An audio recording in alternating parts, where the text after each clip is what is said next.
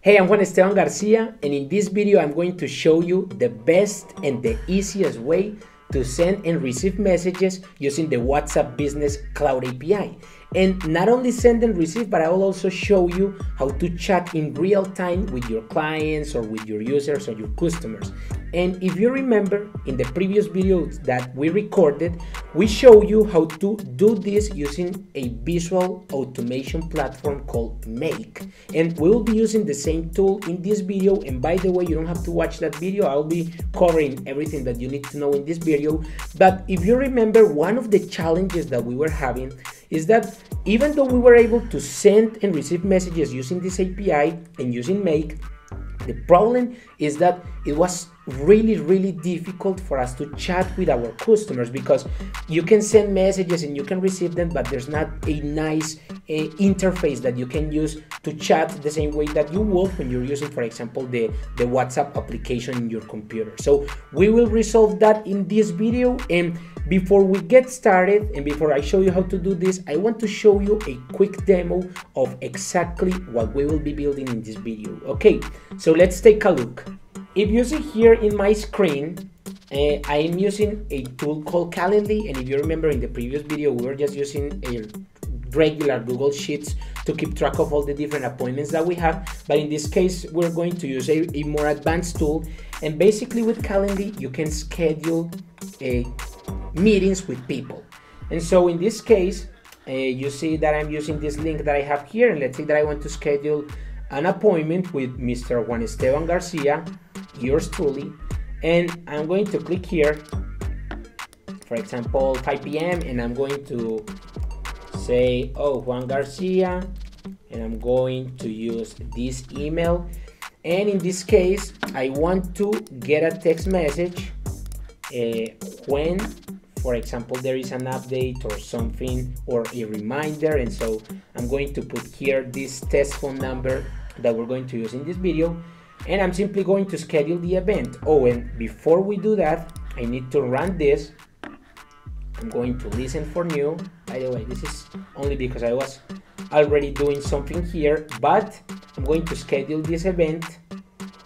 Let's see what happens. So you see that it did work, and I just got a message saying appointment confirmed. Hey, Juan Garcia, I'm Juanes, and I wanted to let you know that your appointment was confirmed. I'll see you soon. In the meantime, feel free to check out our website and learn more about our services.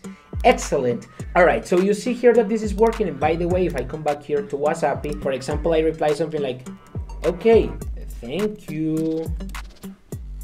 If I do that, then you see that I get the message here. And basically this is what I meant, that you have the option to have real-time communication with your users. And I will also show you how to receive messages, but I don't want to get ahead of myself. And without further ado, let's actually get started. Alright, so as I said before, we're going to use Make, which is a visual automation platform. And by the way, if you don't have a Make account, if you use the link that you're going to find in the comment section of this video, you will be able to create a Make Pro account completely free for 3 months. So that basically means that you will be saving $27, and basically you can visualize me just putting my hand in your pocket and leaving there $27. Okay, that's basically what I will be doing for you. So use that link if you want to get 3 months completely for free. Now, having said that, I'm going to create a new scenario here. And the first thing that we're going to do is we want to connect Calendly, because this is the tool that we're going to use. And by the way, you don't have to use Calendly. You can use Acuity. You can use your own tool. You can use Google Calendar. It can be whatever you want. In this case, I'm using Calendly because, yeah, it's a tool that is very useful and that we use a lot. So I'm going to watch here for events. And basically what I'm telling Make is that, hey, I want you to pay attention and make sure that whenever there is a new event, that you receive a notification. That's all. So I'm going to create a new account here. Oh, and by the way, well, I'm going to create a new hook, but actually you need to create a new connection. I am not going to do it because I already did it, but if you click here, you'll be able to connect your Calendly account with Make. And so that's basically what we will be doing. And you see that in this case, I want to be notified whenever there is a new event created. Okay, you can also receive notifications, for example, when an event is canceled or something like that. But in this case, let's keep it simple. And I'm only going to go with created. I'm going to select here an organization, which is the only organization that I have in this account. That's all. I'm gonna hit save. Okay. Save again. And now I'm going to run this. And let's actually see if this is working. All right, so what I'm gonna do to confirm that this works is that I'm going to schedule a new event. And again, Juan Garcia, and I'm going to put here my phone number. And by the way, this is not my real phone number. And I'm going to put it here, schedule event. Let's see if it works. No, this is not the, yeah, this is the one. So you see that it did work. Excellent. And you see that here we got a lot of the information. So for example, we know the phone number, and we also have the name, we also have the email. Basically, we have everything that we need. So now that we have this information, and now that we know that this integration is working, I'm going to use Wasapi. And by the way, in case you don't know what Wasapi is basically WhatsApp with superpowers. And so Wasapi makes use of the WhatsApp API to basically enable a lot of different features that are not available in your regular WhatsApp app, in the app that you have in your phone. And among those things, for example, you can send mass messages. So for example, if you want to send 20, 100, 1,000, 2,000, 100,000 messages to your users, if you want to create marketing campaigns, Wasapi lets you do that. Or if you want to create a chatbot, or if you want to use advanced integrations with Wasapi and with the WhatsApp API, basically Wasapi lets you do all of that. And this is actually one of the use cases that you can do with Wasapi. And so I'm just going to simply send a WhatsApp template. And again, no, actually, let me show you something here. If I search for the WhatsApp Business Cloud module, you will see that this one lets you basically use everything that we're going to do here. But the difference, and this is a huge difference, and this is a showstopper for a lot of people, is that if you send a message or if you receive a message, you don't have a way to communicate in real time with your people. And for example, if I come here, you'll see that I have this nice interface, which is basically a replica of the WhatsApp interface. And here you can just have real-time communication with people. And I'll show you more about that in a second. So having said that, we're going to use Wasapi for this. Let me delete this module.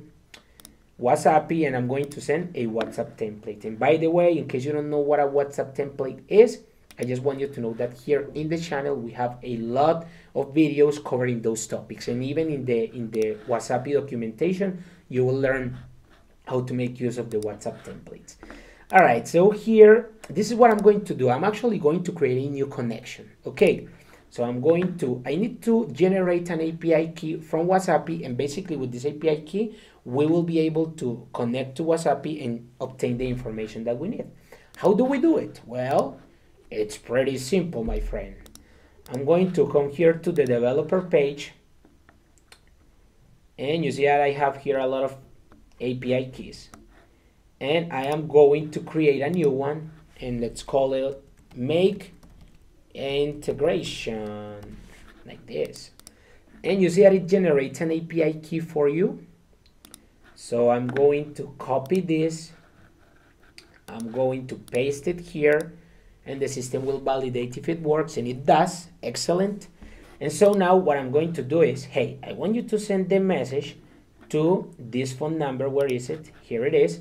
And I also want you to send this specific template. So it will say appointment confirmed. Hey, I'm Juanes, and I wanted to let you know that your appointment was confirmed, etc. I'm going to replace this with the actual name of this person, because we want to make it like personalized. Excellent. Well, this should work now. Let's see if it does. How do we test this? Well, I'm going to come back here to Calendly. I'm going to schedule another appointment, Mr. Juan Garcia, and I'm going to paste here. Oops, I pasted the wrong thing. United States, this, schedule event. All right, excellent. And so you see that I did receive the message once again. So it says here appointment confirmed, hey Juan Garcia, etc. And so if I actually come back here, you see that it shows you that this was processed. And by the way, whenever you're ready to go live with this, you just need to turn this on here. And this way the integration will work even if we're not clicking on this run once button every time that we want to do it. So all right, so you see here that this is working. And by the way, if I come back here to Wasapi, so if for example I reply something like, okay, thank you. If I do that, then you see that I get the message here. And basically this is what I meant, that you have the option to have real-time communication with your users. All right, so let's see now how to receive messages. And by the way, I mean, you see here that we were able to receive messages, and this is working, and this is perfect. However, if we want to take this one step further, let's say that, for example, you have your own application and you want to receive a notification whenever there is a new message. I don't know, maybe because, for example, you're asking for a specific information about the customer, and then you want to validate it in your own database or whatever. It can be whatever you want, and you want to receive messages. Then that's what I'm going to show you, because here it's just a standard way for you to chat with people, but I'm going to take this one step further. And actually, before we continue with this video, I want to invite you to subscribe to this channel, clicking on the subscribe button that you're going to find below this video, and also to click like, because that way you will let people know, and you will also help other people find this kind of content. And again, this can be game changer for a lot of people. So just click on the buttons below, and thank you for your support. All right, let's see now how to receive messages. Okay, so this is actually looking good, and I'm going to create here a new scenario. So create a new scenario, excellent. And what I'm going to do is, in this case, I'm going to use here Wasapi, but in this case, we just want to watch new messages. Okay, we wanna get a notification whenever there is a new message. And again, the same logic applies. I'm just going to add here a new webhook, and you see that it gives me a URL. And basically with this URL, you have like an endpoint that is going to be used to receive notifications. And so how does this work? If I come back here to the developer section, you see that I have here webhooks. Okay, and with a webhook, basically a webhook, in case you don't know what it is just a way for you to send notifications to a specific URL when an event occurs in your app. And just to make it simple, in this case, what we want to do is we want to tell Wasapi, hey, whenever someone sends us a new message, I want you to send a notification to this URL. So I'm going to paste it here. And you see that I have different webhooks. I mean, we can receive a notification, for example, when there is a new contact, or when a contact is updated or deleted, etc. We're not going to focus on those for now. I'm just going to click here where it says save, and let's see if this works. So I'm going to run this once. Wait a minute. It is asking me to, click here, hit save, run once, excellent. Now let's send a message. Hey Juanes, see if it works. So you see that I immediately get a notification, and here it shows me the data. So it says, hey Juanes, this is the message. It also shows me the WhatsApp ID and a lot of information that in this case we don't really care that much. So now that we know that this is working, this is what we're going to do. I actually have here a Google spreadsheet. And so if you see here, this is a very simple spreadsheet. And by the way, you don't have to use a Google spreadsheet. I'm only showing you this because I just want to help illustrate the kind of things that you can do with this, but you don't have to use this. You can use your own integration, you can use your own app, whatever you want. In this case though, what we want to do is we want to insert a new row whenever there is a new message. So how do we do it? Well, it's pretty simple, my friend. I'm just going to click here where it says Google Sheets, and I'm going to add a new row. And by the way, you will have to create your connection and your Google connection. In this case, I already took care of all of that. And I'm going to click here on spreadsheet ID. And you see that I have one called WhatsApp responses. Okay, so now that I chose this one, I'm going to pick this sheet, the only one that it has. And here in the phone number, I am going to use this WhatsApp ID, and in the response, I'm going to use message. Okay, it's as simple as that. We're just going to click OK, and let's run this once more. So if I say, hey, how can I cancel my appointment? Let's pretend that I just sent this. All right, and let's see what happens. Great, it worked.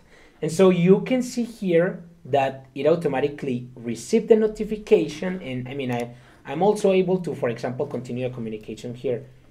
Oh, sure. Why do you want to cancel? So you see that I send the message, and then I can continue the conversation here. And I mean, I can do all sorts of things.